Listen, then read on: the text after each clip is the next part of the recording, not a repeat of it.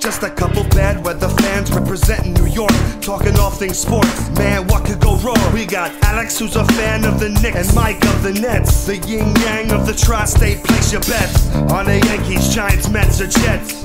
Yeah, you should listen if they're sparking your interest. If you made a vow to your team, don't break it. Bad weather fans is the relation.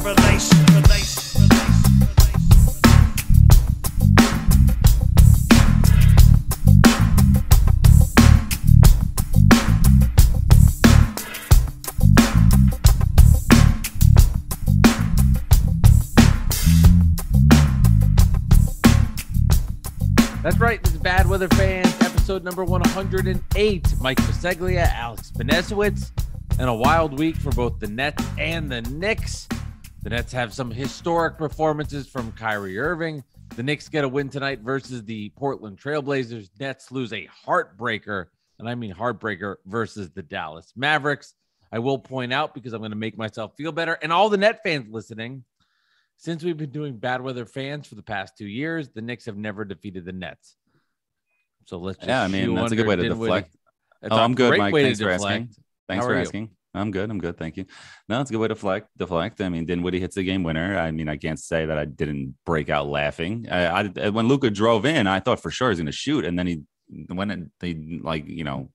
took himself out of control, and and it was like crazy shot. It didn't bother you that Dinwiddie hit the shot, how much you dislike him? So you told me how it was funny to me because of the good Nets and all that stuff, right? I didn't say I don't think he's very good. I said I didn't say it was worth him. Wasn't worth the contract. I didn't want to take the risk post knee injury, no. Right. But I also admitted it. It was more because I just didn't like him because of the way he acted as part of the Culture Nets, the head of the Culture Nets, and mocking the Knicks after the Porzingis trade. And then it's funny, he gets traded for Porzingis, and that's hilarious. For sure. That's for sure. No, he's a good player. I just don't like him. That's all. But it's not like because I think he sucks. I just don't like him. And I just think I just bust out laughing. That was an incredible shot by Durant to go up first. What's funny? What's funny about that shot, Alex? And I mean this. Like, he makes that. I expect. Like, as a Net fan now at this point, you expect him to make that shot, and you're excited about it. But it's not.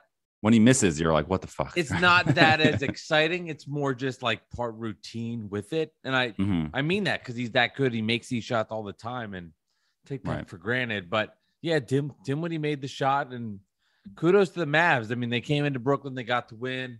No Seth Curry hurt. I mean, that's the thing with the Nets, Alex. And we'll talk about the Knicks. They got to win versus the Blazers and Thibodeau coming back. But I mean, that's the thing with the Nets, Alex. Let's be real. Like, if Kyrie plays, they can win a championship. If he's not there, they can't. I don't even care about Ben Simmons. Irrelevant. Seriously, he's not there. I know, but it's just funny because, especially today, it's funny because Dinwiddie is one of the players you traded for Harden, and now you traded Harden for Simmons. You don't even care if Simmons there. No, that's not true. Dinwiddie was a free agent. He left. A free agent. I'm sorry, but you didn't bring him back because you needed the space for the other players, right? I'm sorry, I messed that up. You're right. I'm thinking LeVert. My bad. It's fine, but I'm just saying if Kyrie is with Durant, I'm not saying they'll win the championship. Definitely not. And you know me. But if Durant and Kyrie are together, there's a chance. There's a chance, finals, at least. Conference there is. The Nets with Kyrie and Durant could lose in the first round. They could win a title, and it could be anywhere in between. But at least it's a chance. So when you see him go out and put a 60 number on the Magic, and he's not even trying. I mean, just incredible. And then you come home and they struggle versus they should have beat Dallas. They blew the lead, and you go, well, if Kyrie Irving's there, they probably that probably doesn't happen. It's really hard because as a Nets fan, deep inside, put all the bullshit aside. How you feel about the mandate, how you feel about Kyrie as a human being. If Kyrie and Durant are together, they have a chance. And that's how I felt after I saw the Sixers game, right? I was like, Alex, when they're together, you see this. Yep. It's great. And then you have tonight where it's just not enough. And Dinwiddie hits a great shot. Dallas plays great. Can't win. And that's just the frustration of a Nets fan this season is sometimes you see Kyrie, sometimes you don't. And at this point, it's become beyond anybody's expectations of what's going on in the world. And it's maddening. And it's tough to see. Yeah, I mean, I can see that, but it's crazy to me that you don't even mention Ben Simmons, because if Ben Simmons is there, do you think they beat the Mavs? I mean, you don't know because you never seen him play. I mean, but it's like he's an all-star player, and you don't have him there, and he's on the team, and that's just crazy to me. You know what I mean? That he doesn't even come up anymore. Mentally, he's not part of this team right now. Right. Drummond is. Curry is. Drummond's engaged, very engaged. And Curry would be great to have him with Mills' struggles, and just another scorer for the Nets would be nice. But at this point, Ben Simmons, in my mind, is not part of this Nets team. Now, for the future, yes, they got to get his head right. He's got to play better. He's got to make shots, whatever. For this season, I don't expect to see Ben Simmons. To me, it's all about, can Kyrie Irving be a full-time player? If Ben Simmons comes back at any capacity, that's a bonus where he's giving you more minutes defensively, but he's not part of this core. It's a bonus, but yeah, it's and that really could change in one game. One game, Simmons comes in, has a triple-double. Like, I love him. Get his jersey. Let's go. Course, you know what I mean? But yeah, that's fandom. I mean, yeah, it's just every time you hear about Kyrie, about Simmons. Now the epidural in the back. He's not coming back. Like, how as a Nets fan can you realistically think Ben Simmons is going to be here this year? You can't. There's no point of continuing to be getting upset about it. You're just like, it's gone. He's not here. Just don't even think about him. On. Yeah. Move on mentally. It's a piece for the future, hopefully for you. And that's it. The part to think about, though, is Kyrie Irving. And to me, that's the piece, because he scores 60 versus the Magic. He scores 50 versus the Hornets. He scored whatever it was versus the Sixers, dominated, but didn't need to be part of that because of the blowout. Score 0 against the Mavs. Yeah, exactly. Kyrie Irving is that good. He is. And it's a shame that people don't recognize it. He's the top 10 NBA player, and it goes unnoticed because of everything around it. But you see when he brings a lot of that on himself, though. He brings a lot of that on himself, like the things that he says and things he does. We're not going to get into that, but nothing with this season, though. No, but it's just the way he is. I don't want to get too deep into it, but just how he is, and he's demanded trades from 2 other organizations before the Nets. Not even talking about his political or he thinks the earth is flat. I'm talking about like just that, like purely basketball. He's wanted to play. People hate players that demand for trades out of especially good situations. Like the Cavs won a championship and he wanted out because he wanted to get away from LeBron. And then he was with the Celtics, and the Celtics go to the Eastern Conference Finals when he's hurt and he gets jealous. And then all of a sudden he wants to be gone, and he never was healthy there. And now he's with the Nets. And, the first year he goes AWOL, right? And then the first, right? You correct me if I'm wrong. Was it the first year they went AWOL when he disappeared, or was it the second? That was the second year. The first year was he got hurt, right? He's where he wants to be, and he's happy. And now it's stuff that's not in his control. And it is in his control. It's in his control. We forget that he could just get vaccinated and be playing. Yeah, totally just because we know he's not going to. That's why it's but not. He's not, and it's just every teammate of his likes him. They like being with him. At this point now, it's about a different set of circumstances, right? And it's about the mandate. I mean, it really is. It's about the mandate, and if it happens. And if you're a sports fan, if you're a Nets fan and you're watching this and you're seeing all of this play out and you're watching this day to day with the mayor, it's kind of crazy that you have to, get on this. And I got to know, I got mad at myself in a little bit because, I went on a Nets Spaces, and there was somebody that covers, I don't know who he covered, but he came in and he brought a grenade into this. Like, Net fans only care about this because they think this mandate's wrong because Kyrie Irving is not playing. And that was his point. And Net fans got upset. Incorrect. So two parts. Use me as an example. I think Kyrie should play. 2 parts for that. If you were a Nets fan and you were upset with that, I would have no problem with that at all. Yeah. Like, that's annoying. You're a Net fan. So that kind of stewed on me, that mindset there. And then it went into a Knicks spot where and people were saying like, yeah, it's not right. It's not healthy. It's not safe. At this point, I could not be more of somebody that's into safety and being pro-vaccinated. I have 18-month-old kid, and my whole life revolves around him, and I make it a point to be safe for him. Right. But I also understand there comes a point when there's a reality. If a business is open and you can go into it and be there, it doesn't matter if you are the client or if you are the person that is in the business. It doesn't matter. And it's gotten to the point now where it's not about health. It's about politics. And as a Net fan and as somebody that wants to see Kyrie Irving play, it's really upsetting. And it's gotten to the point where I'll say this now, Alex. I don't see him playing full time, and I know that means they can't win a title.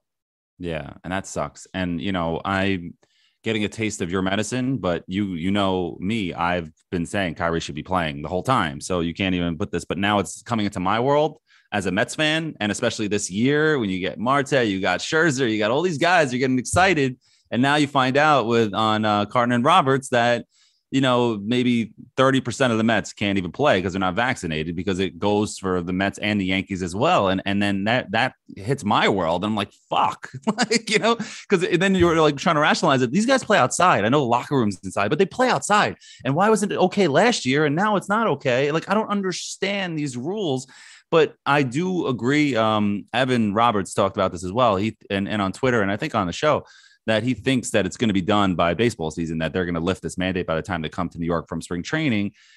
And I think his reasoning was, and I don't know if it is, but for me, my reasoning is it affects the Yankees. That's the thing. They're the marquee franchise in the city, the marquee franchise in the world, possibly. Right. You can argue that. There's no way they're going to torpedo the New York Yankees, who are always in the running for the World Series title, in his first year as in all. That's going to ring some bells. Kyrie Irving is one player. The whole Nets organization can still play, but he's one player. He's a one dynamic and player. He's like done movies. He's a really famous guy. Sure. But one player on the Brooklyn Nets, and I'm not even belittling them, but you know what it is.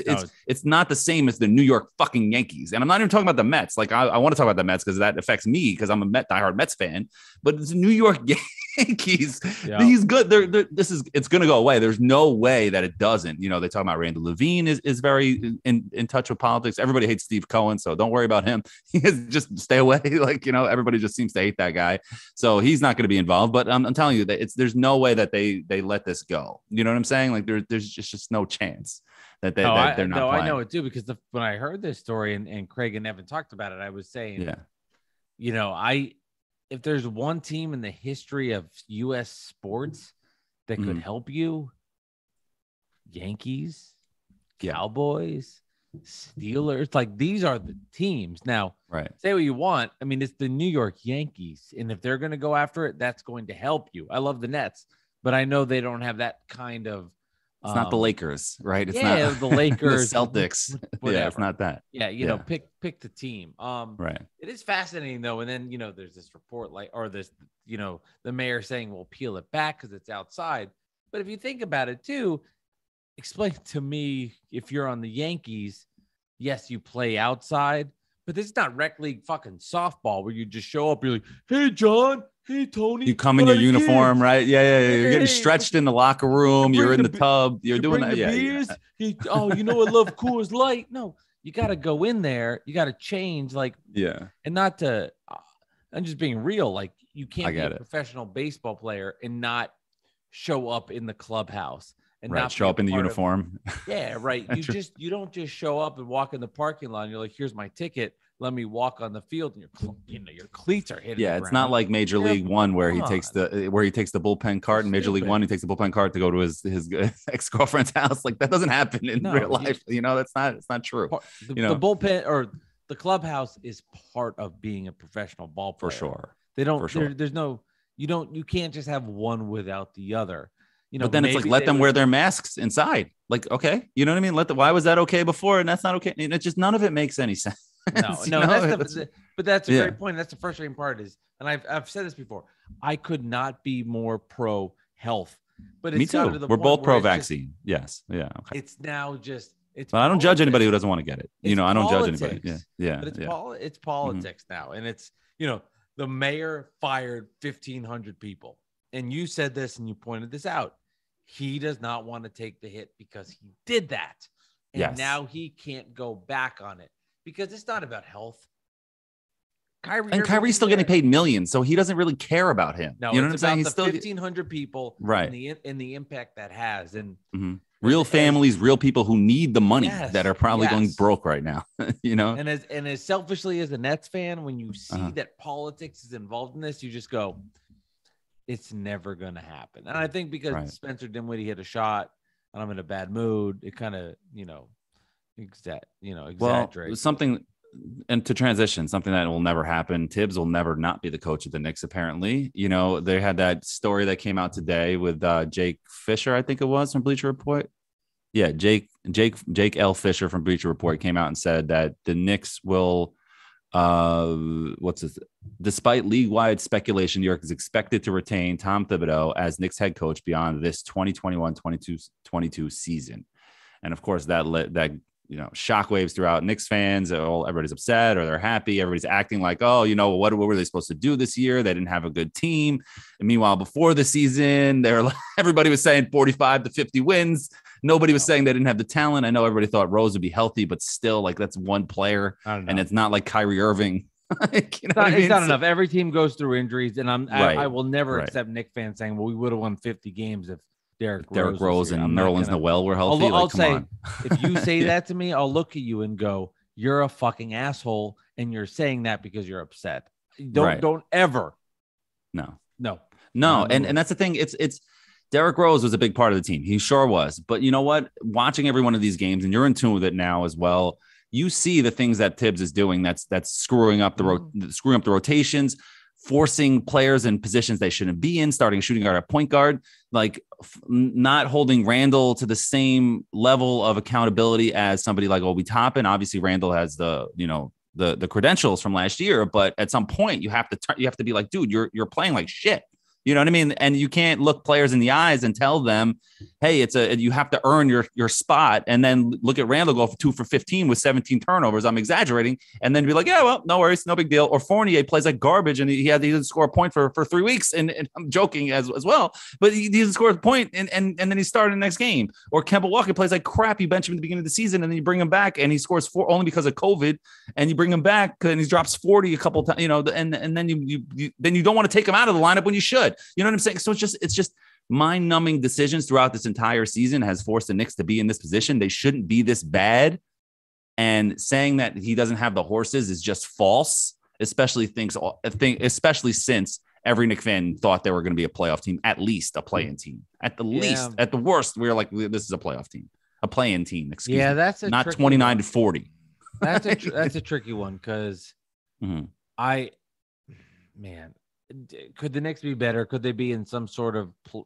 Should they be where the Hawks or Hornets are? Yes. I think that's where they should be. 500, not a 4 seed. Yeah, not a 4 seed. 500-ish. No, the 4 seeds right now are the Heat.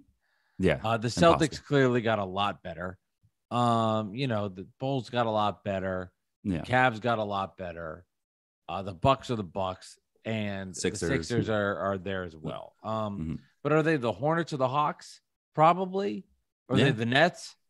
No. Yes. Where the Nets are. Yeah, I guess without all the shit. Bullshit. Yeah. They're better than where they are. But, I mean, it's a weird part of them because RJ Barrett got a lot better. He's improved. He's clearly taken a step. 31 tonight. Julius Randle's been pretty good lately. The problem is it's just like I'm watching the Knicks play each other, and they're just I don't know. I'm like, they're just a weird team. Like Evan Fournier can score, but he can't do anything else. No, he just Chris Dunn was cooking him tonight. Chris Dunn, former number 5 pick in the draft. Chris Dunn, didn't know he was still in the NBA. The Knicks have a lot of dead weight, and then they have a lot of young players. I thought I was impressed with Sims. I thought he looked good. I thought it was interesting too. And I saw Knicks fans bitching about it because they put Thibs put in the Knicks game where Kevin Durant scored 53 points and the Nets won, where they put in.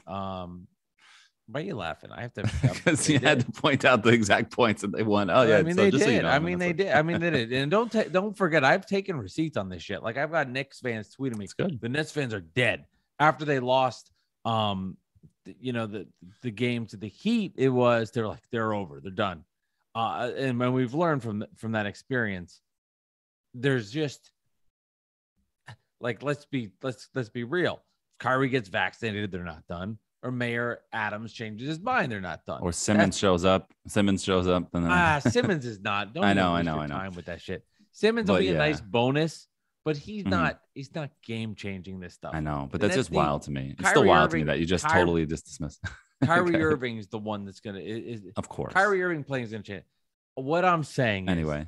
I was like interrupting rewind. myself. I sound like a tangent alert. Yes. Is that I could see it happening where Taj Gibson came in for Sims and not in a certain, like it was like third-ish, fourth, I don't know, end of third quarter. I don't remember. Why is he in the fucking And game? you're like, what is going on here? And then, pick and roll play with Sims. He's a lob threat. He can rebound. He can block shots. You could see the frustration. I'm going like, my thought was, I'm glad Taj Gibson's in this game. That was my thought. Yeah, for you. Yeah, no. And Sims is a kid and he's learning. He had a couple bonehead plays tonight with the Blazers. He's got stone hands sometimes. He had one play where it was kind of like a kid in middle school where he steps onto the court before inbounding the ball, after a basket, like he messed up like that's embarrassing. And, a couple things like that. But, what Sims is going to learn, he's got the ability. That's for damn sure, athletic ability. And a couple of points from that article today from Jake Fisher on Bleacher Report. A couple of things that I found interesting. One is whatever direction New York chooses, where to go. In whatever direction New York chooses, Thibodeau will have his share of influence on personnel. He was a driving factor behind signing Evan Fournier, sources say.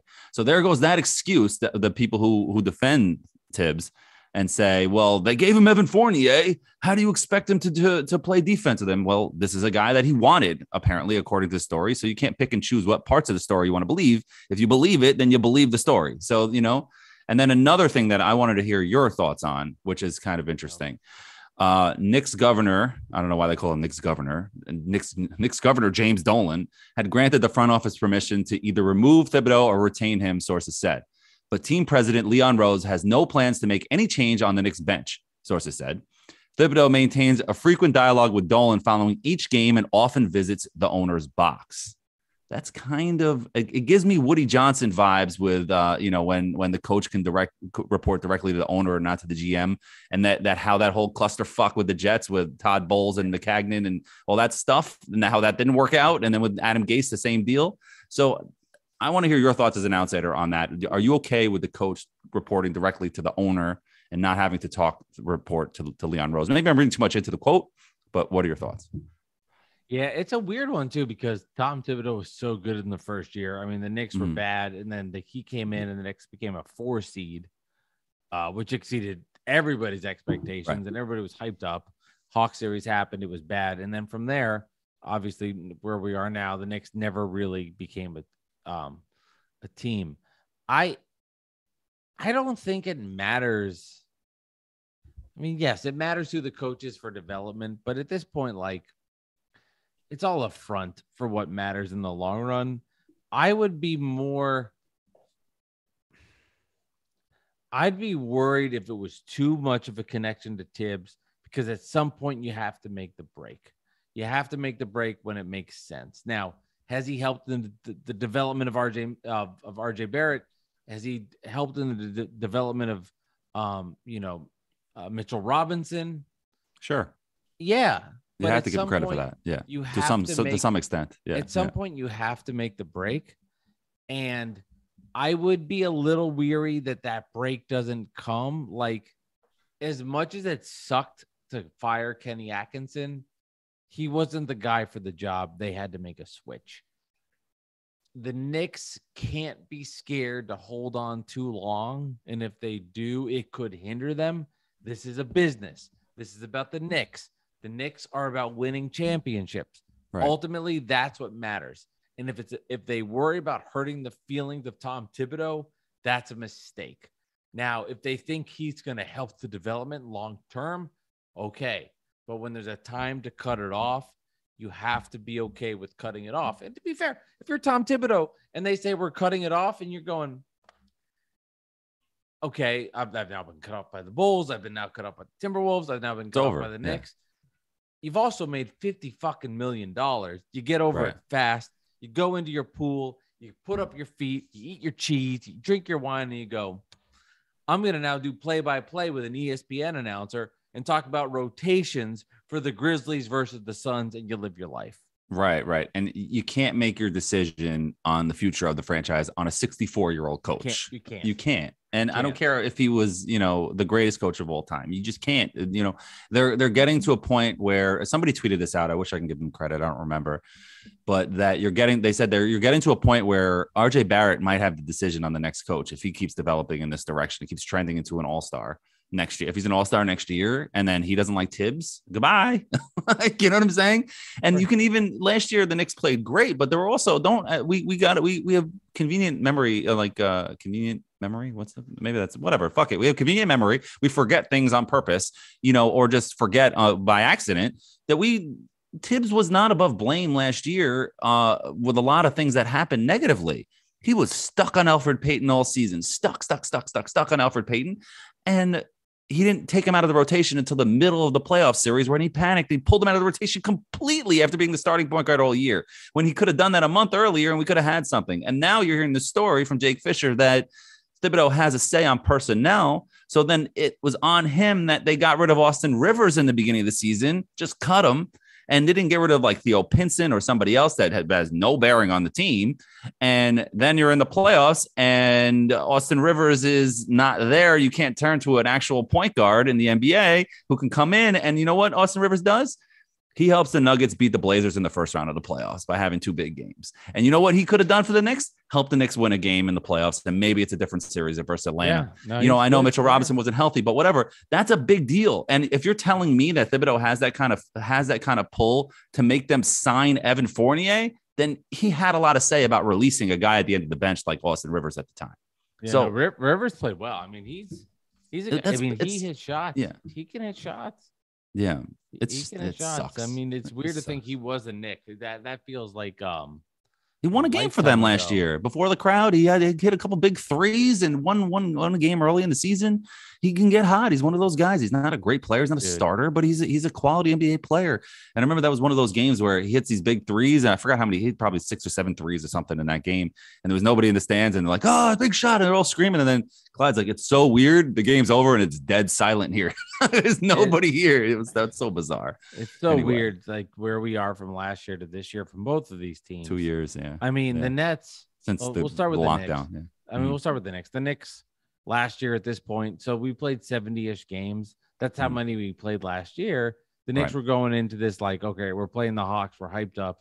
Here we go. We're gonna sweep them. Yeah, no. Yeah. Like Knicks fans, we're gonna win them 5. Yeah. And Nets go into the series with the Celtics. Nets are the 2 seed. Celtics had no chance. They were hurt up. And it was just like, my neuroses. I don't want to blow to the Celtics. Nets won them 5. And now here we are a year later. The Knicks are not in the playoffs. They're 5 games back with 12 left. It's going to be a Herculean effort for them to make it back into the play-in, if anything. Here are the Nets, who are the 8 seed. And a weird week where they look really good. Goran Dragic has been awesome for them. I'll say that. He has been a great addition. Here's a team that teases you, like unbelievably teases you, that when they are together, they can win. And then when they don't have Kyrie, you realize their limitations. And it's just from a year later to now, it's an unbelievable just spot to be in with everything that's happened. I'll say, at least for the Nets, the book's not closed.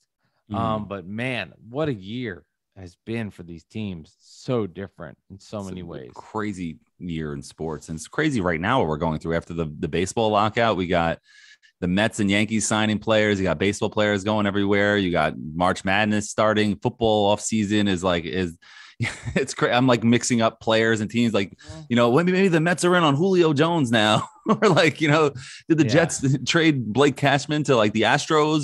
Things like that. Or, like, I'm just so confused. Like maybe the Knicks can get into the Sweet 16. Some shit. It's just like It's so confusing what's happening right now. It's great. It is great. It's the epicenter of all sports coming together. And that's really cool. It's cool. And it is cool. I think as a sports fan, that's been fun to watch. If you're Jets, Giants, Nets, Knicks, Yankees, Mets, Devils, Rangers, Islanders. I don't know as much about that. Whoever. But and it is cool with baseball. One real quick thing, how like the Mets can sign Chris Bassett or trade for Bassett from the A's.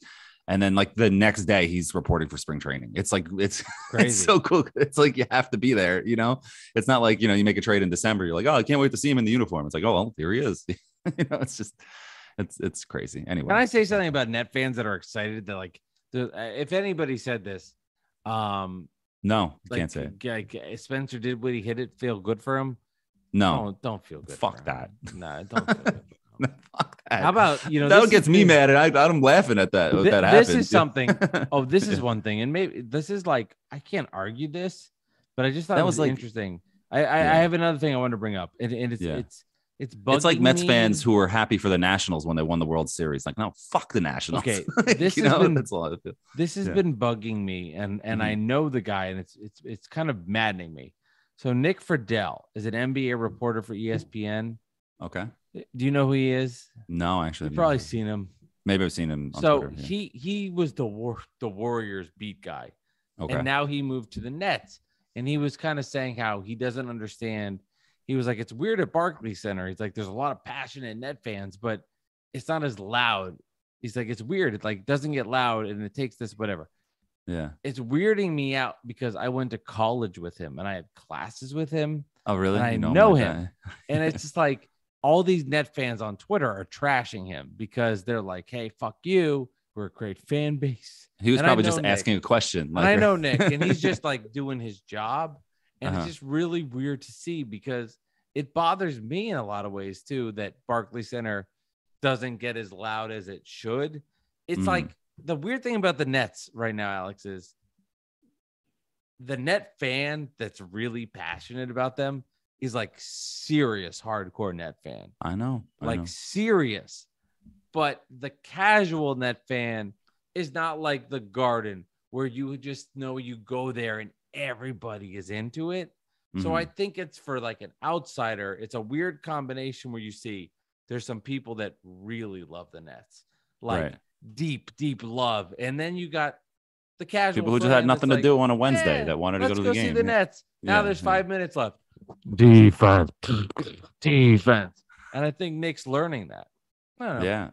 Yeah, that's cool. We should get him on the show. That'd be cool. I tried to invite him on once for my other podcast. He said he was busy. I won't try again. Okay, that's cool. Yeah, who cares? That's all. Yeah. Just the fandom thing still annoys me as a defensive Net fan. No, I get it. I get it. And I feel the same way about the Jets because the Jets have no home field advantage now. I mean, it doesn't help that they suck for the last decade, but like they have no since they got into the new stadium. It's been horrible. But there are, and like you know me with the season tickets, et cetera. People love the Jets. Yeah, you have to be passionate about a team like that because how can you stay engaged? There were times this season I'm watching the Jets play and I felt like I was doing it out of obligation and not because I wanted to watch them. It's like, oh, I gotta watch this fucking Jets. You know what I mean? Kind of a feeling. So whatever. I get it. And now the stadium sucks and there's no fans. You go to a game and it's all Bills fans, it's all Dolphins fans, it's embarrassing. And it gets me angry because I feel like the owner doesn't care, but it's not the same with the Nets where the owner does care and they have put the product on the floor. It's just better. It's better. Yeah. Better. So it's that's who do you think Alex wins the East? You can't answer that because you don't know what's going on with the Nets. You know what I mean? Alex, it's so hard to answer that. I know that. But if somebody said right now, gun to my Alex, head, who wins the East? like you had to answer the question, who are you picking? Ask me the question. Go. Ask me the question. I'm like, hey, Alex, what's going on? And welcome to Bad Weather Fans. It's episode 706. We're doing an old school episode. We're bringing on one of the former hosts. Now, of course, it's Mike Biseglia alongside Bruce Brown. Let's bring in Alex Benezowitz. Bruce Brown. The name on your head, Bruce Brown. I picked him up in fantasy for today in the playoffs, by the way. Bruce, that was good. Who do you think wins the East? I think, gun to my head, I think the Heat win the East. I think they're that good defensively, but I think the Bucks can make noise. They're just sitting back and like not making a lot of noise. Use the same adjective. They're just sitting back and just Like, all right, yeah, we're the Bucks, we're the champs. You know, I know people don't think we should have beat the Nets, but you know what, we did, and we beat the Suns, and you know, like, fuck off. Let me like, let me change this. Mayor Adams comes out tomorrow, changes the mandate. Kyrie's full time. Who do you think wins the East? See, I don't know. I can't say guaranteed Nets still because I don't know. You know what I'm saying? I don't know. Like, I wouldn't guarantee it either. I'd be happy, but I'm just asking somebody. It helps. It helps the fact, you know, this is not trolling. It helps the fact that Kyrie hasn't played all year because more times than not in the playoffs, he's been hurt in his career. The times that he hasn't been hurt and his body breaks down in the playoffs all the time. That's why the Cavs didn't win more than one title. There's no doubt in my mind. Well, they didn't win more than one title because that Warrior thing was they had Durant. With Durant. Yeah, but before that first year, even when Kevin Love got hurt, Kyrie played that first game, remember? And he was dominating. He was also Curry. 21.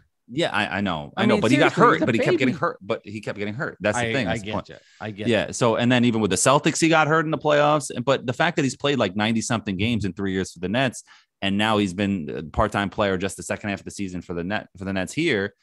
He's fresh, and if he's ready to go, he's going to be Kyrie in the playoffs, and not like, oh, I'm a little hurt or whatever. So I think they definitely can make a run. I mean, I don't want to say, but also it's Ben Simmons as well. I know you don't want to talk about him, but he's the other wild card. I mean, yeah, he's been the wild card the whole NBA season, but he might not be any kind of wild card at all. You know, it's kind of like Zion. Is he coming back? Is he not coming back? Who cares at this point? There's 10 games left in the season. You know, who gives a shit? You know, that helps me try to get over this like loss to the Mavs where Dinwiddie hit the big three. And if the Nets win, if Dinwiddie doesn't hit that shot, my mind is in a different place. And that's upon 5 straight games.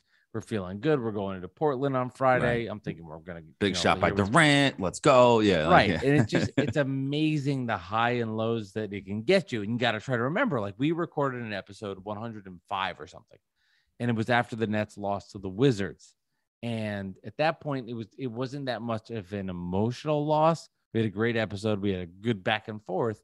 But you have to try to remember that loss versus Washington weighs as much as this does versus Dallas. The good part is the Nets are in a much better place right now. Durant's back. They're clearly playing much better basketball. I mean, they're playing team basketball. It's in a better place. So it's just like the mentality of a fan to see the guy in Spencer Dinwiddie that you couldn't pay come back and hit the three.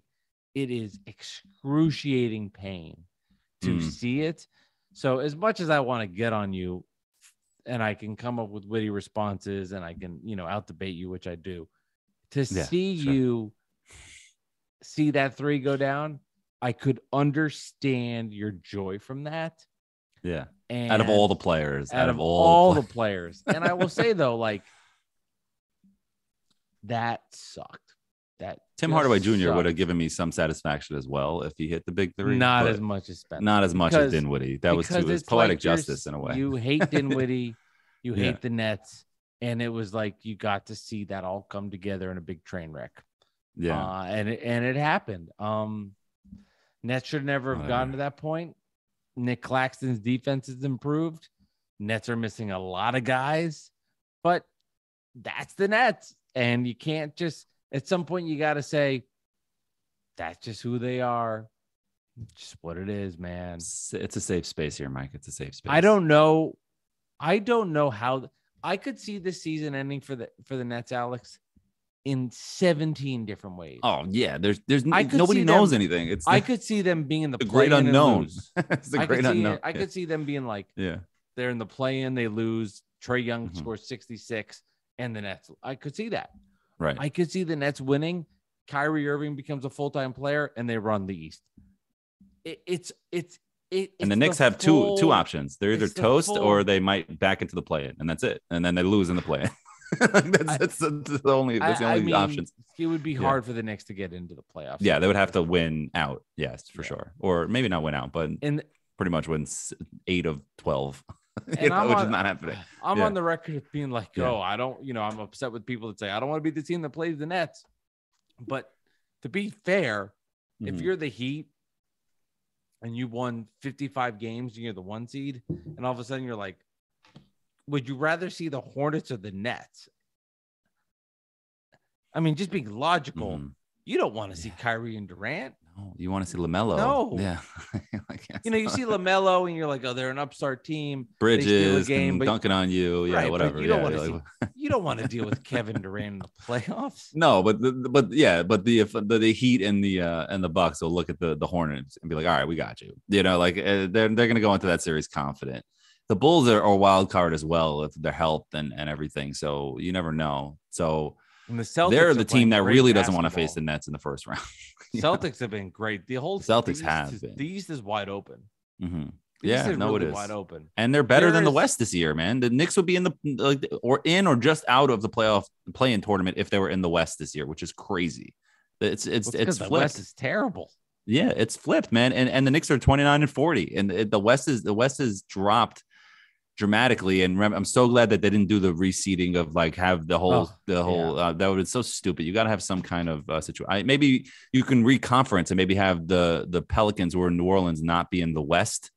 You know what I mean? That's which doesn't make any sense. But other than that, whatever. So let me say this: I'm going to go through the Eastern Conference teams, and then I'll do the Western Conference teams. Then we got to get to our interview, and then you tell me if you think they can win a championship. Mm-hmm. The Heat, yes. The Bucks, of course. The Sixers, yes. The Bulls, no, because of health. I'll say Celtics, no. I like the Celtics more than the Sixers or Bulls. I'll disagree on that. Cavs. I don't, because Harden's the wild card there, because that's hard, because if he turns it on and plays like Harden for once, he can win a title. The Cavs. No. Raptors. No. 8 seed Nets. Yes. You want me to go Hornets through the rest? No. Okay. No. Okay, so you got Heat, Bucks, Sixers, Nets. So that's 4. Mm-hmm. Now let me go to the West. Suns.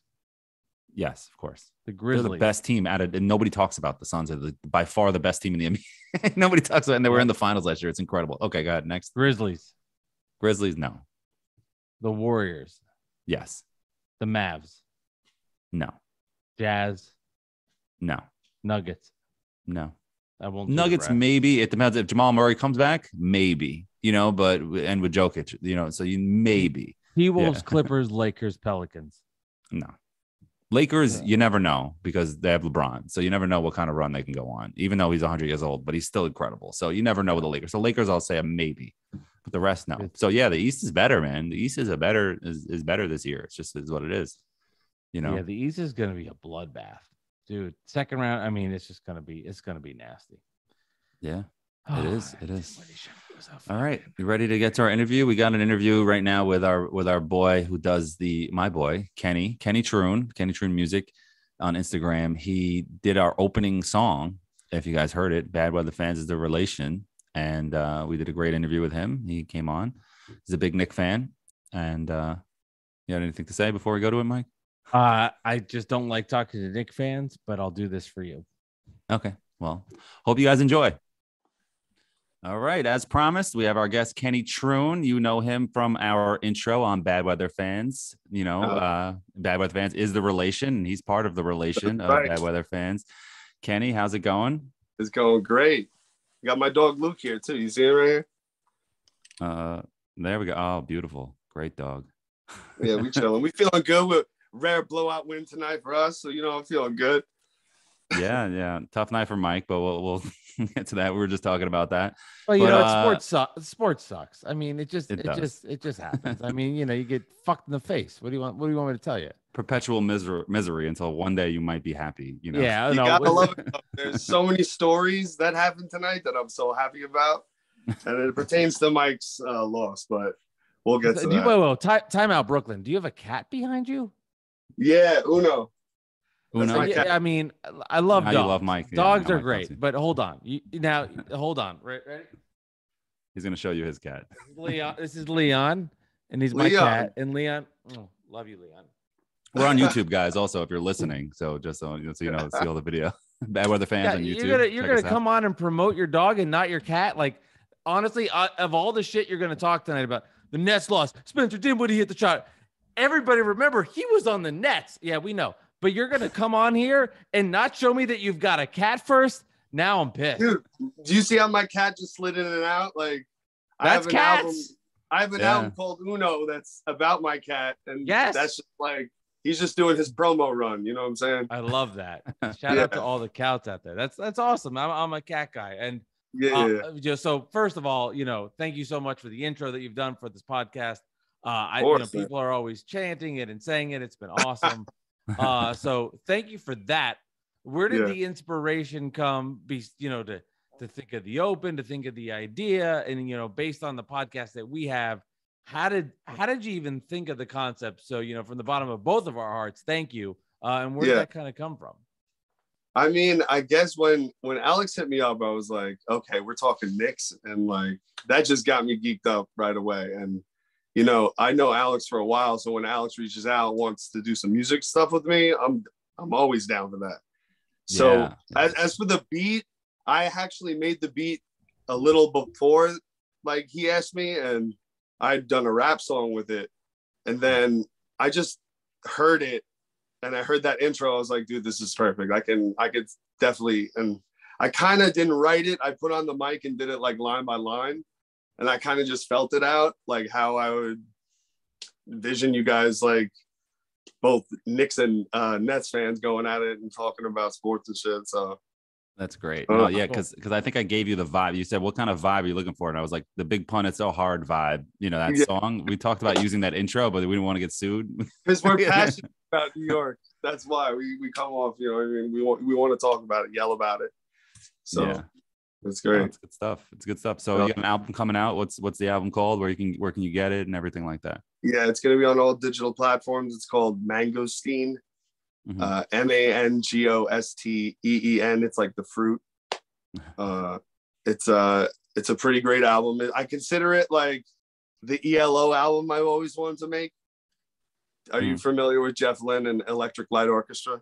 Yes. Absolutely not. I'm not. Yeah, absolutely. So like that's, I feel like I got the Brothers Nylon to play strings on every song. So that's cool. It's like it's real instruments in the background, not like I've always wanted to make. It's like pretty sick. So it's like excited. An unplugged vibe kind of thing. That's cool because Alex, it's a little rocking. It's a little it's good. Alex always gives me shit because I like all kinds of music. I don't care what the genre is. I'm like, if it's good, it's good. I'm into it. So when he says, do I know it? Of course I don't. And I'm like, of course Alex does it. But that's dope. And I'm excited to hear that because that's the vibe I'm going for. I love that sound. It's so great. So that's super cool and super exciting. Yep. Disappointing again with the Knicks background, but other than that, I think we could be friends. Yes, I think we could be. I'm actually a old school Nets fan when they were in Jersey. Mm-hmm. So I do have love for Kerry Kittles used to have the one sock pulled up. He did. Keith Van Horn used to have both high socks. Like they're the reasons why I always balled with high socks, even though I'm a Knicks fan. Yes. So Nets influencing culture in the city of New York in the early 2000s because nothing said. No, it's true though. Kerry had the one sock. KVH had the two socks. My AOL screen name was Socks 44 when I was a kid. There you go. You understand the lingo right there. Plus, you see the Pistol jerseys. Pistol used to wear floppy ass socks. Nice. So like jersey in the background, yeah. No, me and Kenny go way back, probably to about 2004, right? I think when we first met at a beach club in Atlantic Beach, Silver Point. Shout out Silver Point.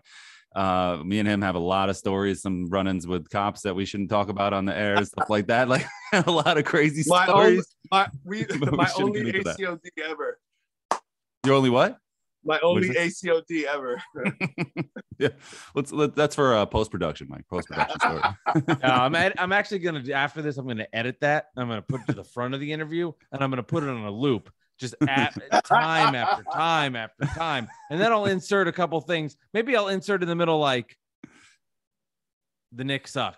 The Knicks suck. Yeah. Fire Thibs. Maybe I'll put that in there. We'll see what happens in post-production. We'll see what kind of mood I'm in because the Nets lost. So good. Yeah. So what are your thoughts on the Knicks this year and the Nets and everything like that? I know you're a big fan. So I mean, Knicks are hard to watch, especially without D Rose. That was like the worst to me. Him going out, and then it's just like seeing it. Just Randall's just he's never wrong, and he's always arguing all game. And that it carries over into the energy of the team.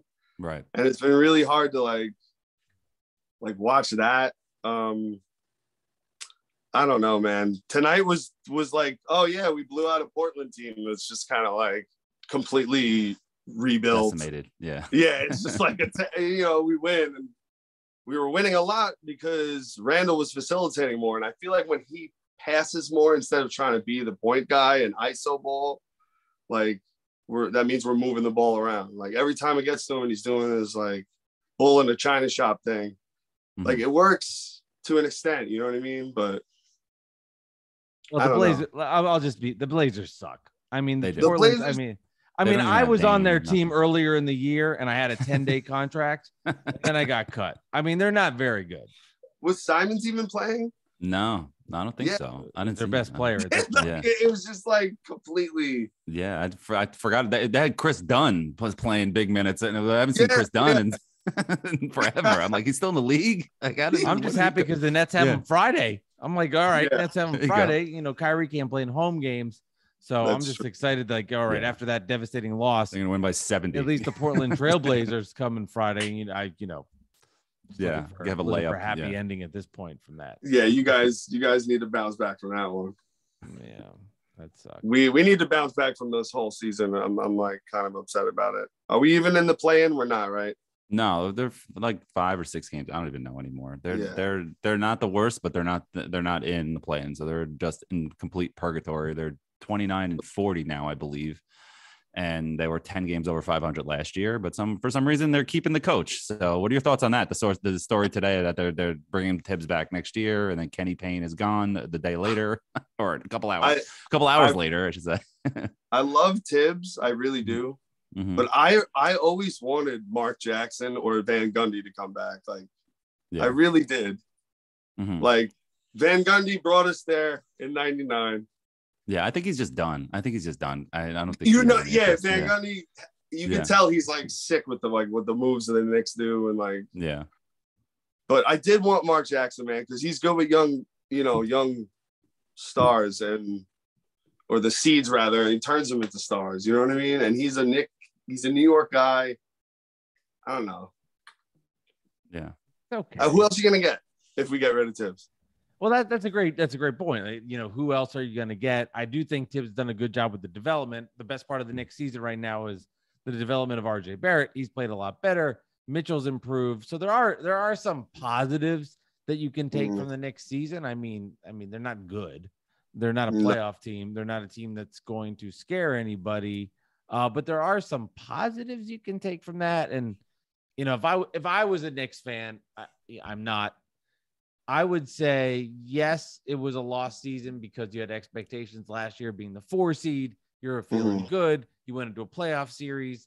Things didn't go your way. But ultimately, long run, you want to make sure you have RJ Barrett taking developmental leaps to me would be more exciting than, let's say, you go and lose to the Bucks in 5.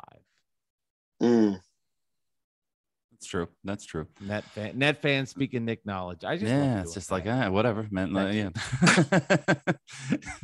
So Kenny, tell us more about the album again. Remind us when it's coming out and the name and everything, and spell it out. Mango something, right? I forgot. Sorry. It's Mangosteen, and it's going to be on Spotify, YouTube, Tidal, all the digital streaming places, and it's under my name, Kenny Truhn, Truhn.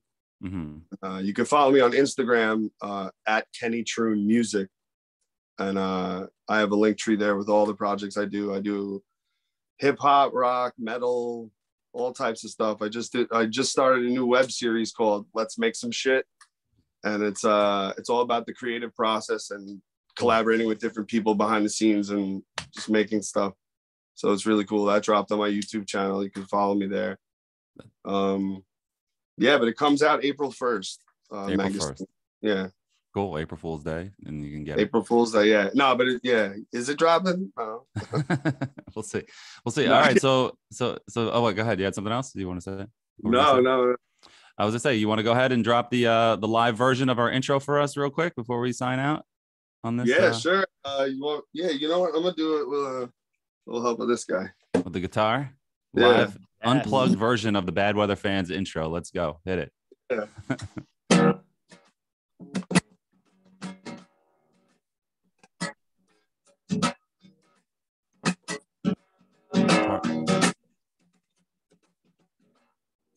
Yeah.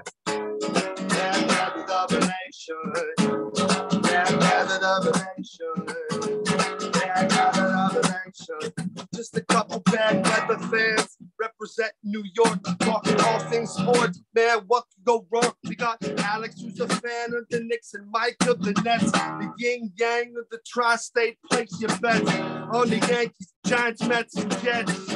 Yeah, you should listen if it's sparking your interest. If you made a vow to your team, don't break it.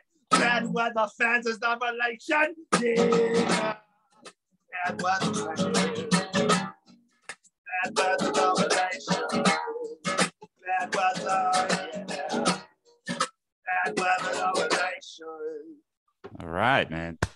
You picked up my night. I'm not gonna lie. That was you made me smile. That was awesome. Thank you. That was great. That was great. It's the rock version of it, or acoustic, whatever. The acoustic, unplugged, something. Yeah, comedians, we shift genres. We do whatever the hell we want. Yeah, very talented, man. That always has been. Thanks for coming on. Really appreciate it, Kenny. We got to do this again sometime and maybe meet up in person. Absolutely. Let's do it, man. Come to a show. Yeah, definitely. Yeah, thank you. All right, Bad Weather Fans of the relation. Thank you again. That was an awesome interview. Check out the album information. We're giving it to you in the show notes. Please check it out. We appreciate all the support. It's stuff like that goes a long way. Enjoyed that. Thank you again. All right, Alex, we got two things to get to before we wrap this bad boy up.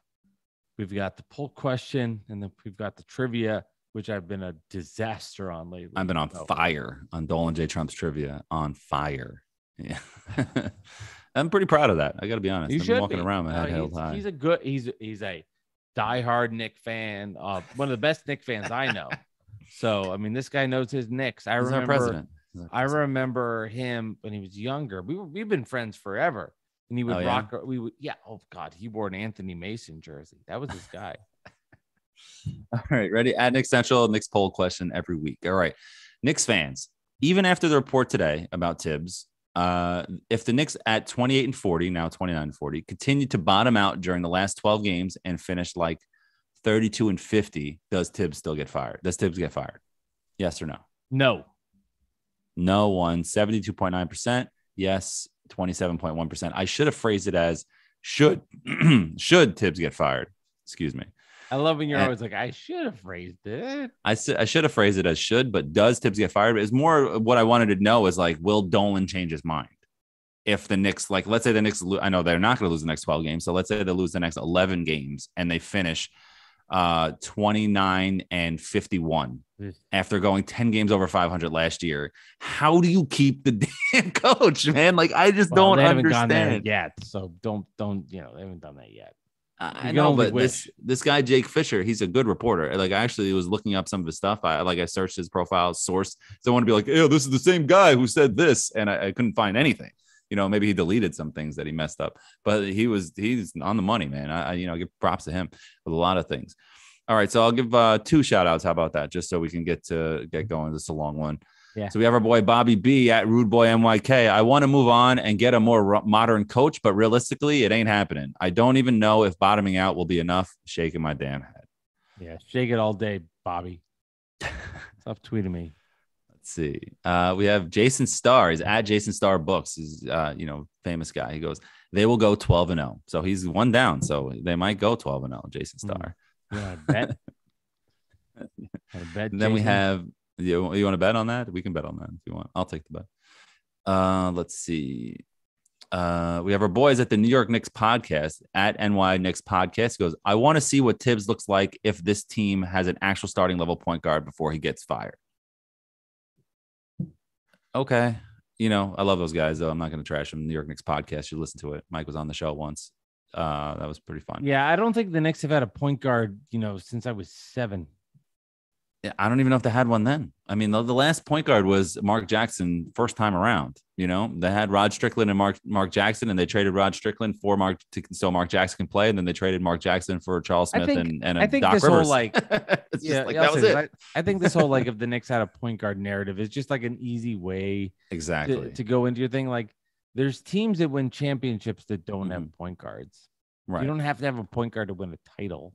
Chauncey Billups, Blazers coach, won a title. He wasn't a pure point guard at the time. That was on talent. The Knicks don't have enough talent. Exactly.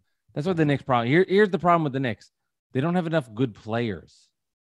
And the coach stinks. Sorry. He stinks now. He just is too stubborn. And that's the perfect storm of shit this year. And everybody can be excited about the Knicks. Like, oh, we got this guy. We got that guy. Here, I'll put a wet blanket on you because I'm in a bad mood. You're not winning games. You know? Your team sucks. RJ Barrett's this. Mitchell Robinson's this. Okay, then why don't you win? If these guys are that good, why do you keep losing? Tell me that. Yeah, man. That's the same reason why the Nets are the 8th seed. You know, that's just what happens. You know? Yes, the Nets are the 8th seed because they don't have good players. No, the Nets are the 8th seed because somebody. I just wanted to remind you that somebody wants to take a rod and smack me over the goddamn head, over.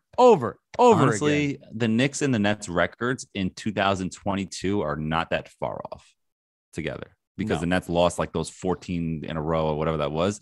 The Nets were the 1 seed and they dropped to the 602 seed. Yeah, that's the 8th seed. It's like basketball. No, but I looked it up a couple weeks ago, and it was the Knicks actually had a better winning percentage than the Nets 2 weeks ago in 2022, which is wild to think about. And the Nets, I mean, they've been winning some games lately, but they've won 4 of 5, and in that path, they beat the Nets or they beat the Knicks. And I'll say this, just a bit. Yeah, that was Durant to Fournier. Oh, to Fournier, yeah. Well, he couldn't do that to Mitchell Robinson, who blocked this shit. So that was an impressive dunk. That was impressive. No joke aside, like, but you understand that. Yeah. To be fair, like when people have to make a point, like, see this was amazing. Mm-hmm. If somebody blocks Kevin Durant on the perimeter and it becomes a story, there's a reason for that. Right. It's not because of how good Mitchell Robinson was. It's because somebody did it to Durant. Right. It's like if somebody had blocked Kareem's hook shot. I'm sure it happened once or twice in his career, but it was like the unblockable shot. Yeah. It's like, whoa, he blocked the shot. Yeah. I can't wait for Mitchell Robinson to sign with the Mavs. That's going to be so nice. Damn, bro. And then be like, well, we got Fournier for under contract. He's going to sign with the Nets. And somehow the Nets are going to get him. They don't have the money to sign Mitchell Robinson. I know, but just somehow it's just going to happen. No, they'll get Donovan Mitchell on the trade. That'll happen. My God. Can you imagine? I could. Well, they're going to flip Ben Simmons. They're going to flip Ben Simmons for Mitchell. Yeah. At this point, if you're a Knicks fan and you doubt that something like that could happen, no, I don't doubt. After the Harden trade, I don't doubt anything. I mean, like the Nets could make that. Like Donovan Mitchell could go. I can pair up with Kyrie and Durant. I want to go here. Don't. Yeah. You and he's a Mets fan. He's a Mets fan, and we all assume because he's a Mets fan that he's going to want to play for the Knicks. But the Nets are in New York too. You know what I mean? He's from Westchester. I'm not saying that he would not want to be a Knick, but at this point, you can't have the mentality like, oh, that's not impossible. No, it's clearly an opportunity. The Nets are a force in that front. They are. They just are. They are. All right. Ready for jersey number trivia? Yeah. It's enough shout outs. I'll ask you first. So jersey number trivia, Dolan _@ what? Okay. @ Dolan _J _Trump. He sells merchandise. I don't know if you've heard of him. Dolan J Trump. He gives us a jersey number, Knicks and the Nets one, and he gives us clues, and one of us, we have to guess them. So go ahead. You want to give me the Knicks one first? And let's go. He wore number 5 during his 3 seasons with the Knicks, 2009-2012. Number 5. For 3 years? Mm-hmm. Number 5. I'm going to say Baron Davis. No, he was 81 or 85 or whatever when he was there. Okay, next. I don't know. During his tenure, he appeared in 120 games and made 22 starts at the SG/SF position. Aaron Aflalo? No. Averaging a career best 12 PPG in 2009. So 9 through when? 09 through 11, you said? 2009 to 2012? Mm-hmm. Wow. His career fizzled out after 5 years after being drafted in the 2nd round in the 2008 draft by the Wizards. So Wizards. That's the only team he I've gives me? I've never heard of this guy. And he started 22 games for the Knicks and never heard of him? That's crazy. I've never heard of him. Maybe number 5 on me. Okay. Maybe shooting guard number 5 played on the team for 4 years. I don't know who he is. He played for the Celtics, Knicks, and Heat. Celtics, Knicks, and Heat. This is a weird. I don't even know what he did here. This might be make believe. It's a fake one. Maybe it's a fake one. He attended Celtics, Kansas State University and was acquired by the Knicks, and the deal that involved Eddie House. That's all you got. Acquired in a deal that they got Eddie House, or that it's involved. Ugh, that's so vague, man. He's really going after. Yeah, he's coming for me because I've been on fire. I got him at least 5 in a row. To drink soda. Yes. Okay, so let's go. Let's recap. In the 2009-2012, number 5 started 22 games. And did it say in 1 year he started 22 games, or was it overall he started 22 During games? his 10-year, he appeared in 120 games, made 22 starts. In his whole career, he made 22 starts. During his 10 years, so I guess with the Knicks, he made 120 10 years. games and made 22 starts, averaging a career best 12 points per game in 2009. He likes the number. 2005. 2009, number 5. Why should I should know this?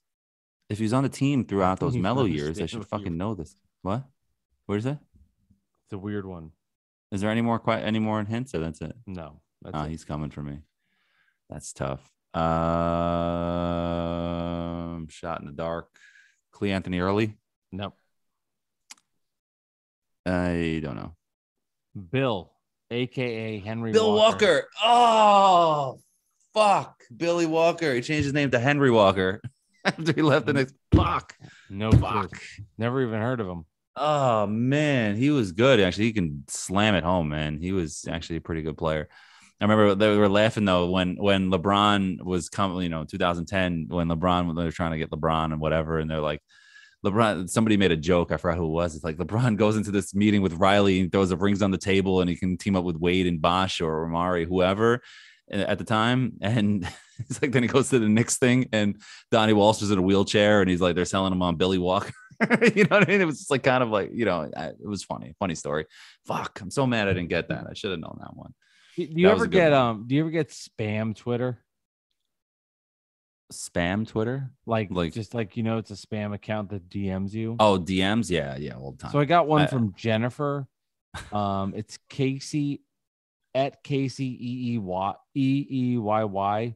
And she's just like in this bunny suit. It's clearly like a spam sex thing. She friended me and she wrote, "How are you?" I said, "I'm awful. The Nets just lost." She said, "Can I be your friend?" I said, "No, I'm depressed. Did you see that Dinwiddie shot?" Let's see what she says. So you're actually responding. I'm responding. I'm like, yeah. She's trying to catfish you, and you're actually. Yeah, and I'm like, no, I don't want to be your friend. Yeah, exactly. So I'm curious what you respond with. What do they call that? Catfishing a catfish? Do they call that anything? I don't know. Depression. Okay. All right, ready? Yeah. This one you should get. I'm going to put the pressure. That's what Dolan said. He said, "Good luck with Jersey trivia.u," which became a hyperlink. You should get it. Okay. He wore number 21 during the 2010-2011 season, his only year in New Jersey. I was going to say Ben Simmons, but it's not him, but it sounds similar to that. No. Okay. His career lasted 11 years after being selected in the first round in the 2003 draft coming out of high school. Is it Stroh? No, 2003. Nope. No, okay. He played for 4 different teams during his career, including the Nets, Clippers, Blazers, and Sacramento. Darius Miles. Nope. No. Okay. With the Nets, he started 55 of 82 games at forward and averaged just under 10 points per game. He didn't go to college. He didn't give me that. Who college. Oh, yeah, no college. Went to high school. Who drafted him? Doesn't say. It says he played for the Nets, Clippers, Blazers, and Kings. Yeah. And his best seasons took place in Portland. So he's known for being a Blazer. Yeah. I don't know. I'm done with Jersey trivia. Give it 10 that's seconds. all I get. Give it. Yeah, that's it. Give it 10 seconds. Run through them one more time. Okay. He wore number 21 during the 2010-2011 season, his only year in New Jersey. His career lasted 11 years after being selected in the first round in the 2003 draft via high school. I'll turn my Joe announcer voice on now. Ready? He played for 4 different teams during his career, including the Nets, Clippers, Blazers, and Sacramento. With the Nets, he started 55 of the 82 games at forward and averaged just under 10 points per game. His best seasons took place in Portland. Okay, so he was drafted. Mike, your answer is 2003 at a high school. That's not many clues. No, he's trying to get us. I should get because I'll know who it is, but like, I don't want to waste the audience's time. Who is it? Travis Outlaw. Yeah, that's a good one. Those are the types of free agent signings that you used to sign compared to the guys now that you sign.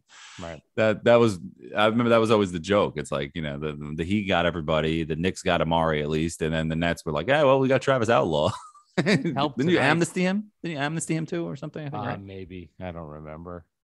I'm just, I'm just interested in what Jennifer has to say about this Nets loss. Yeah, and Spencer Dinwiddie. I don't know if you remember. Dinwiddie hit a game-winning 3 tonight, just so you remember. I don't know if you know. It's a weird feeling when a shot like that goes in because you just sit there and there's just nothing you can do. And like the net player smiled and you just tip your cap, man. Yeah, it's just like, wow. And it's kind of like when RJ Barrett hit that 3 versus Celtics, they're probably like, the Celtics players are probably like, are you fucking kidding me? You know what I mean? Like one of those, like a running, sliding 3 off the backboard. You're just like, fuck, man. All right, man. You got us. Like, it's just, yeah. Oh, man. Oh, no, that was all skill by RJ Barrett. All skill. He meant to do that completely. I wanted that one, man. Oh, yeah.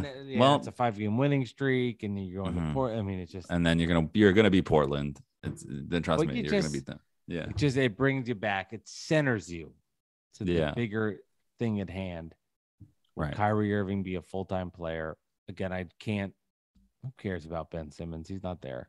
See, it's still crazy. We can do a whole episode on Ben Simmons because you just traded James freaking Harden for this guy and you just don't give a shit about him. But that's Drummond and Seth Curry add enough.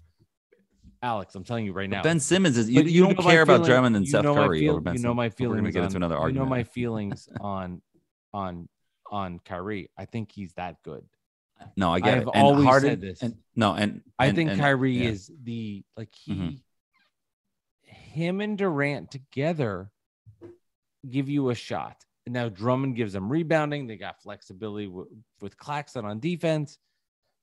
I love Drummond, man. I do. I love Drummond. Yeah, I've always defended Drummond and saying he's a specialized weapon. You got to use him the right way and don't expect too much out of him. That's what the Nets are doing. He didn't get minutes tonight because they kept pick and rolling him to death with Luka. He was cheering well on the bench though after the Durant 3. Yeah. Fuck. All right. Well. Fuckity. Good show. We should name the episode that. Fuckity fuck. All right. This has been Bad Weather Fans, episode 108. Yep. Knicks winners versus the Blazers. Nets losers versus the Dinwiddie Mavs. Yeah. And we continue to roll along. Thank you again, because Bad Weather Fans is the relations, Alex. Kenny Troon. Thank you, Kenny, for coming on. Appreciate it. Love the open. My man. Check us out on YouTube. And Alex, I'll see you later. I'm in a bad mood.